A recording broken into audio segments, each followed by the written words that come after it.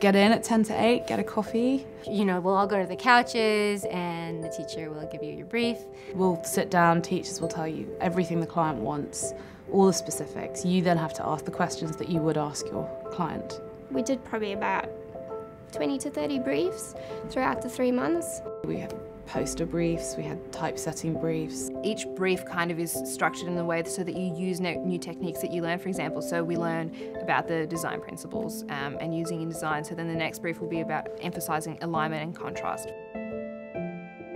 I always find that I just write down the first things that come into my head. You start to draw really basic shapes and it does start to take a life of its own. Thumbnails really help to just kind of cement in your mind exactly what you're doing, so when you are designing, it's all there. You've done the hard work. That's the part I enjoy the most out of the whole process. I love coming up with the concept. And they emphasise that a lot, like to make sure you get your ideas out so that you just have to execute on the computer, you're not sitting there just moving things around. I had never used any of the programs before. I literally had never touched one of the Adobe Creative's programs before coming to the course. I had no experience with InDesign. I've only ever worked in Microsoft Outlook and Excel. So on the first day, even just turning on the computer, I was like, this is new. This is all very new.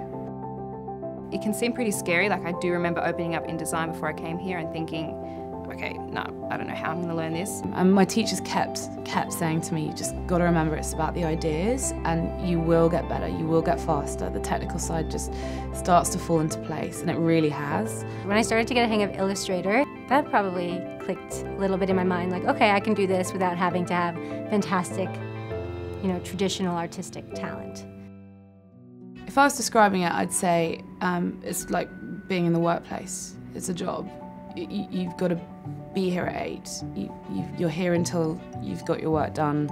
You don't feel like you're at university, you actually feel like you're in a working space. But in that sense, it means you get so much more done. It's like your life for that 3 months.